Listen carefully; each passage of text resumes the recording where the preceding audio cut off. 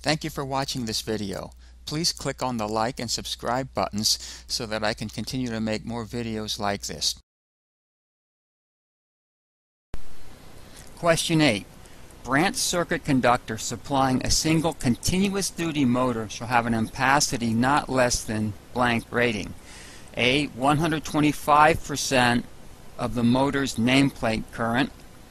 B. 125% of the motor's full load current as determined by section 430.6A1. C. 125% of the motor's full locked rotor. Or D. 80% of the motor's full load current. Now there's several things in this question we can go over. First of all, you'll see the number 125% and then the number 80%. 1 over 80% is 125%.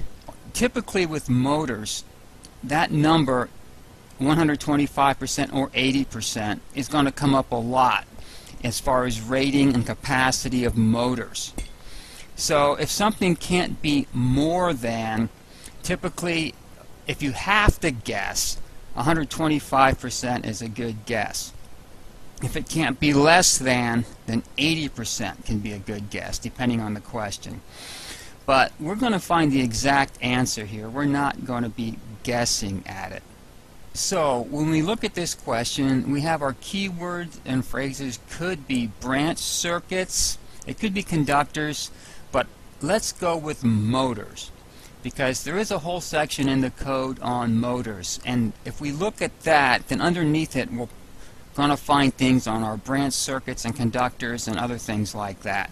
So let's look in the index on motors.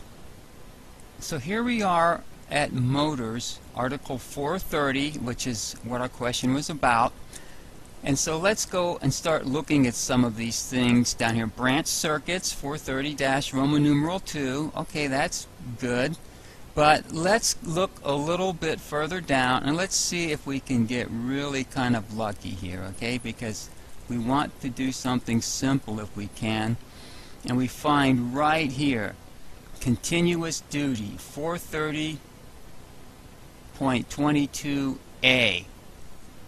So let's go look that up, because that's what the question is really asking.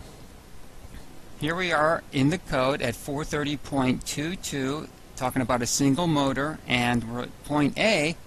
And if we read this, this is almost word for word of one of our answers. And especially we have this table to look up, and the answer is B. 125% of the motor's full load current as determined by 430.6A1. Thank you for watching this video. Please click on the like and subscribe buttons so that I can continue to make more videos like this. If you find this video helpful, please consider donating using the PayPal link below. Thank you.